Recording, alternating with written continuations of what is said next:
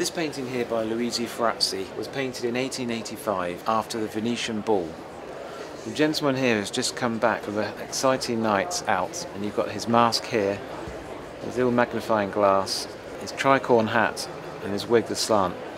The wife has been staying at home looking after the two children, the baby here and the child in the bed, and she's been reading and sewing. The expressions of the two individuals are quite the opposite.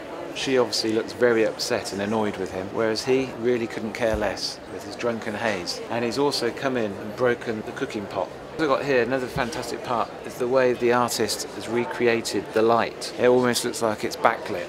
The detail's fantastic. Again, with his little Stetsons here, the lovely little calendar.